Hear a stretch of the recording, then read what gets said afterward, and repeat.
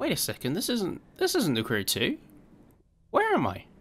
How long has it been? How long has it been? Oh, fuck.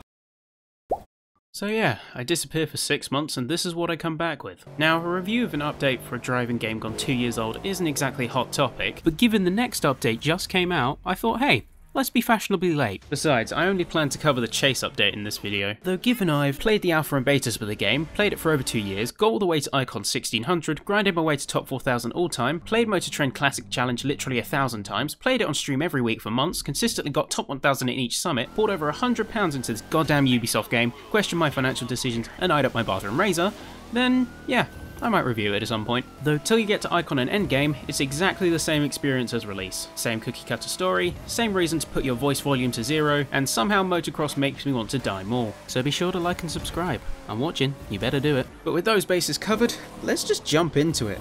With the Motor Pass. Now let me state this for the record, Battle Passes are actually a good idea, they can be done really well. I mean, look at Fortnite, Rocket League to an extent. But Ubisoft's implementation is one of the worst passes I think I've ever seen. I'm not upset with the fact that it's a copy of the hobby system they introduced in the update prior, since you can take inspiration from yourself, that's fine by me. If it's a system that works, by all means use it. The problem is pricing and how they've structured this thing, but to explain that, let me explain what I look for in a good battle pass. What makes a good pass to me is twofold. First off, the rewards. You've got to actually have good enough rewards to incentivize people to play the game and get the pass leveled up, because if you don't, well, there's no motivation to get it in the first place. And come on, Ivory Tower, giving us 2 free tiers as a reward isn't a reward, it's an excuse. Come on, guys. The second part of the Battle Pass equation is pricing and how they actually convince you to fork your money out every season. Typically, to me, a good Battle Pass would reward the most dedicated players with enough currency to get the next pass. So you put a bit of money at the start, play daily, get all of your objectives done, maybe even have pocket change left for a couple of skins, and then you'll be on your merry way. So in that sense, it's all well and good, is what I would say if this was a free-to-play game, but nope, the Crew 2 still has the balls to command 40 quid for the base edition on Steam in the UK, not to mention all the other purchase options. But I understand it to an extent, because for a live service game like this, especially with such a focus on cosmetics, they want to keep developing it, and developers need money. Holy shit, this Battle Pass is terrible value. So the Motor Pass costs 80k crew credits. Fair enough, makes sense. But when you only reward players with 40k crew credits on the premium and 20k on the free one, do you see the problem here? Couple that with the removal of live contracts and we've got ourselves a big f***ing problem. If you're a free player, you're going to have to wait through 4 Motor Passes, also known as 8 months. And even if you were lucky enough to get the premium pass right out of the gate, you've still got to wait through 2 once you've used that up. Now the obvious solution would be to make the rewards equal to the price of the pass, but Ubisoft don't want to do that, they want to make you pay. So here's my alternate solution. Add an 1000cc reward for every tier over 50. That way, the normal players still get the same benefits, but the truly hardcore players get rewarded for their dedication. So before I completely blow my gasket regarding the Motor Pass, let's switch gears a bit. Let's talk about the chase mode. And my best summary of the chase mode is, it's okay. If I had to sum it up in a sentence, Tesco Road Rage from Burnout would be a close second. So let's talk about that. Having played hundreds of hours of Road Rage and now the chase mode, I can solidly narrow down what makes these modes good and fun to play, and in the Crew 2's case, what it lacks. Actually, how would you improve the chase mode? Let me know in the comments. The first thing is consistency. You've got to have consistency with your physics and how the cars handle, and more particularly, how they react to collisions. When it comes to the Crew, if I'm boosting up, I don't know if I'm going to hit this guy straight to Brazil, or if I'm just going to mildly tap him with 1 point of damage. With that inconsistency, what ends up happening is the Crew's combat just feels lifeless. It doesn't feel impactful in any meaningful way.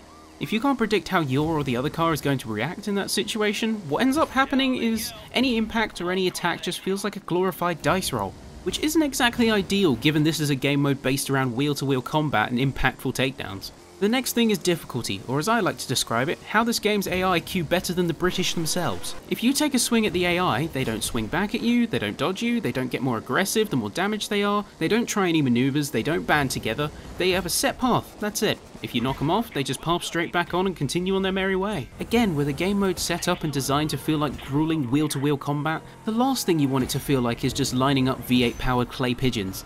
The last thing is the danger factor, or at least in the Crew's case, the lack of it. Notice how your enemies have a health bar and you don't?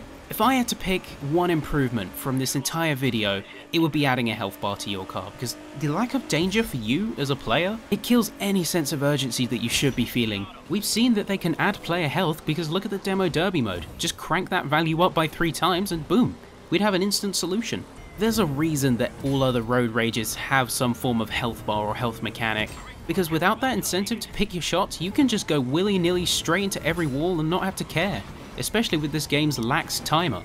Ivory Tower, if you do see this, just know that I don't hate you guys. I've loved your game since pretty much the day it came out, and the only reason I'm tearing you into your update with a rusty fork is because it comes from a place of love. I want nothing more than to see this game do well and succeed and hit a wider audience. With some well-spent development time, I can see things like the chase mode becoming something really interesting. So Ivory Tower, experiment. Try adding a health bar, try adding some more complex AI movements, try adding some varying conditions even, add some more disciplines to the mix, and never mind, they just scrapped it.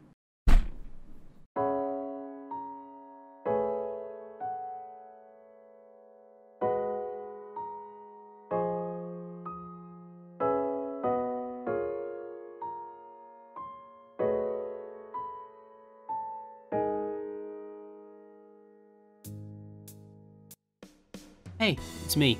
Thanks for watching. If you enjoyed this video as well as my new style of content, be sure to subscribe if you want to see more where that came from, and like the video as well. If you didn't enjoy it, dislike it. Tell me why in the comments. And finally, if you really want to go the extra mile and join everyone on the screen right now, be sure to hit up my Patreon. Link's in the description.